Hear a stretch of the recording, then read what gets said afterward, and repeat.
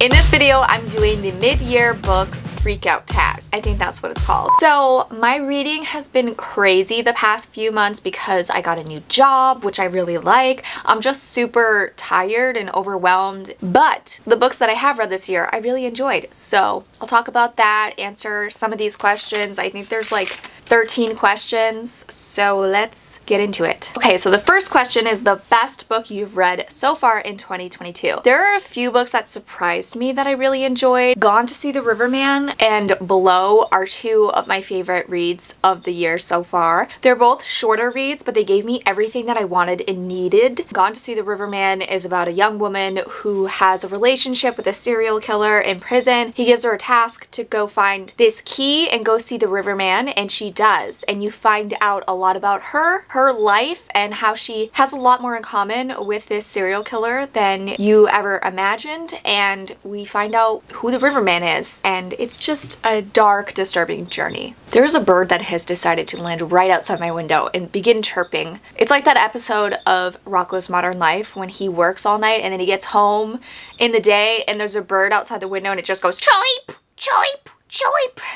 The other one is Below by Laurel Hightower. This is another novella. It's centered around the Mothman myth, which I love. I love anything cryptid, stuff like that. So this is about a young woman who is just fresh out of a divorce. She's on a road trip across country and she witnesses an accident, and she decides that she's going to save this stranger. But in doing so, she opens herself up to dangerous creatures that are lurking in the darkness, and this takes her underground. It's very claustrophobic. It's scary, intense. It felt very much like The Descent to me, and I loved it so much. The second question is best sequel you've read so far in 2022. I do not read sequels, so I didn't read any. Next question. We have new release you haven't read yet but want to. There are so many. Why are you calling me out like this? So we have Sundial by Catriona Ward. I've heard mixed things. Like, I heard that the book starts out really strong. It's about a weird mother-daughter relationship in this weird, creepy town, and then it becomes something else. I just got this book called Jawbone that wasn't even on my radar, but it sounds really interesting. I've heard it's very disturbing, and it's about a group of schoolgirls, I believe, that do some weird, creepy shit. I'm always into that. I also want to read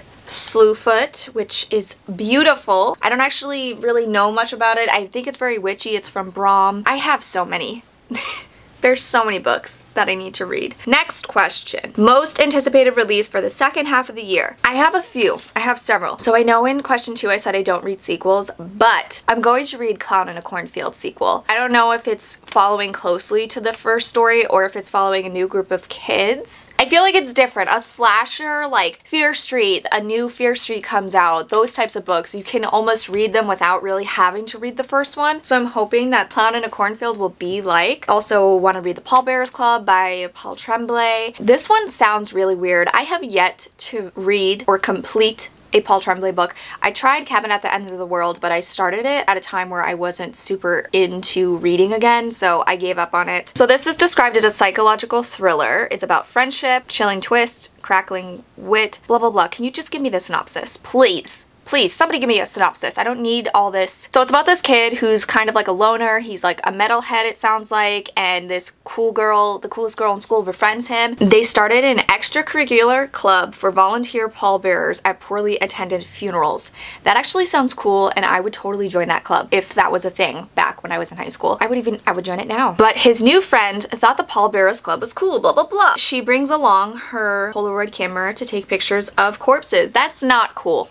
I don't think that's cool. What? This just is the longest description I've ever read for a book. This sounds really interesting. It sounds very like meta and a book within a book type deal. So this kid was a loner in high school. He meets this girl, become best friends. They start this Pallbearer Club, and she's weird as hell, and he writes a memoir about it, and she finds the memoir and decides to make edits to it. So we have Ghost Eaters by Mcleod Chapman. The cover for this, first of all, is stunning. It's beautiful. It's haunting. It is just giving me everything that I want in a horror story.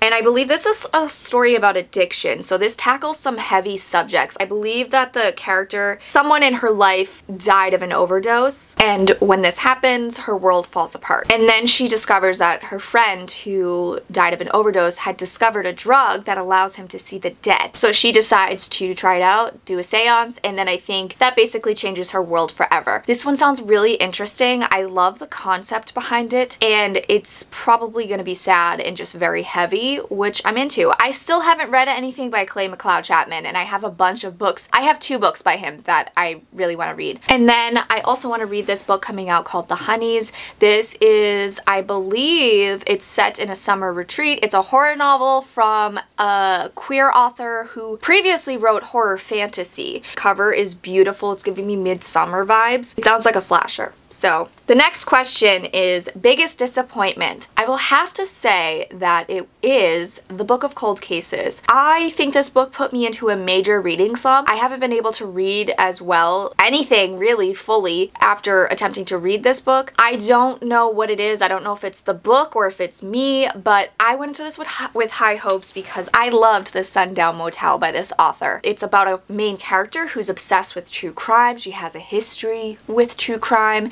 and it's about this woman that is accused of murdering men. The concept is just right up my alley, but the book just wasn't pulling me in. I still haven't given up on it, but I've put it down because I've tried multiple times and I just can't get into it. I don't want to give up, but I have to for now. But I'm sad I didn't like it immediately. Like Sundial Motel, I blew through that so fast. I loved that book. This one I just didn't connect with, and it just makes me sad. Then we have number 6, The Biggest Surprise. So I surprisingly read a Riley Sager book after hating Lock Every Door. I read Home Before Dark and I really liked it. Yes, his books are very formulaic, filled with cliches and tropes, but it worked well for this book, for this story. So this centers on a woman who, in her childhood, she lived in a supposedly haunted house like the Amityville Horror, and her father wrote a best-selling book about their experiences. And then years later, she discovers that the father never sold the house, and she goes back to try to come to terms with everything that happened.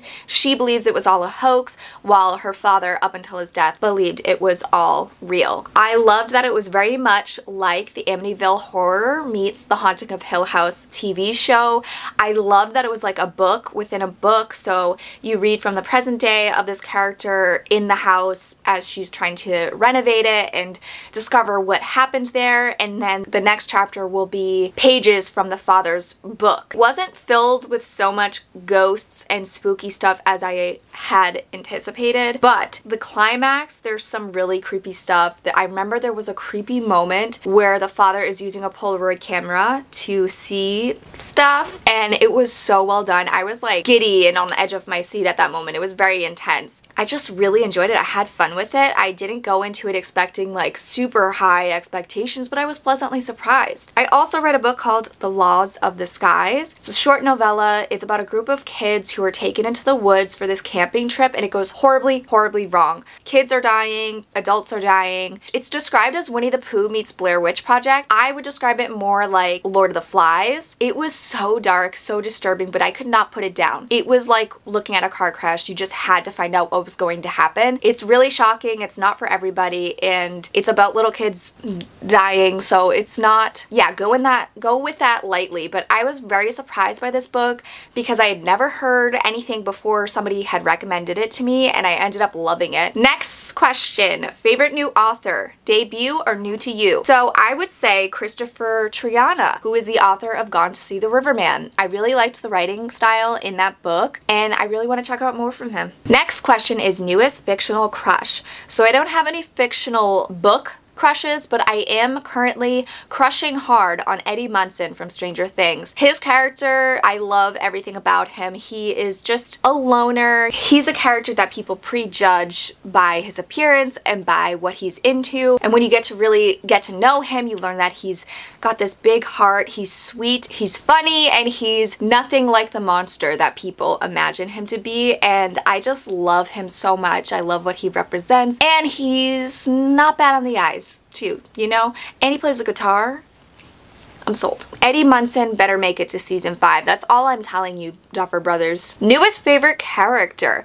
So this year I read Misery from Stephen King for the first time. I would have to say Annie Wilkes is my new favorite character. She's one of Stephen King's best characters, one of the best villains. She's probably one of the best villains, period, that I've ever read about. She's just so nuanced, and she is not what you expect when you look at her on the surface. She seems like this sweet woman, then one thing sets her off, she will hobble you and just destroy your life and kill you. So I just love that she's just so unpredictable, layered. She's not just a straightforward a villain you hate. There's a lot to her, and she's absolutely terrifying. Question number 10.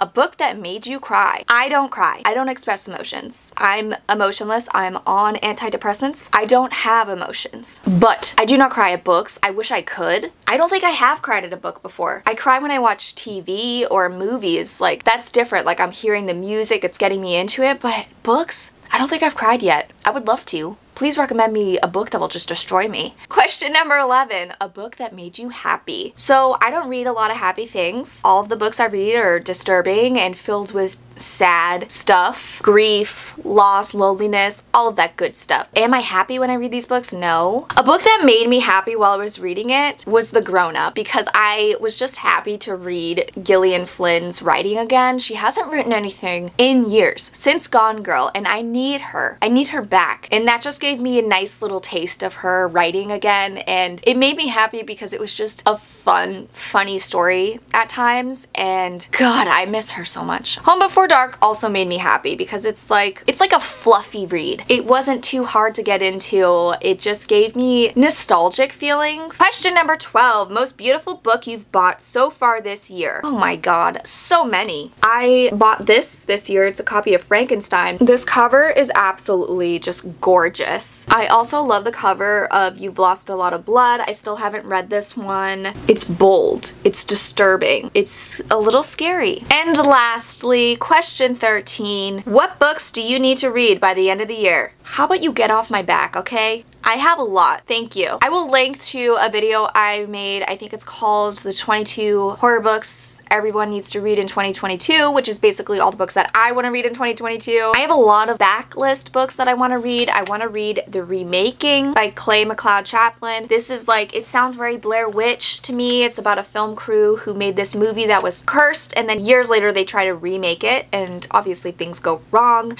I want to read A Head Full of Ghosts so badly. It's a Paul Tremblay book. It's a possession horror book. A lot of people rave about it. A lot of people say it's like really scary, but other people say it's not that scary. I just love possession horror, so I want to see how it compares to The Exorcist. Goblin, The Final Girl Support Group, My Heart is a Chainsaw. I still have so many books from last year that I haven't gotten to yet. I'm just very overwhelmed. Anyway, it was nice to do a little check-in. Let me know what books you've read so far this year that you love, that you don't love, books that you're looking forward to for the rest of the year. And thank you so much for watching, guys. I will catch you next time.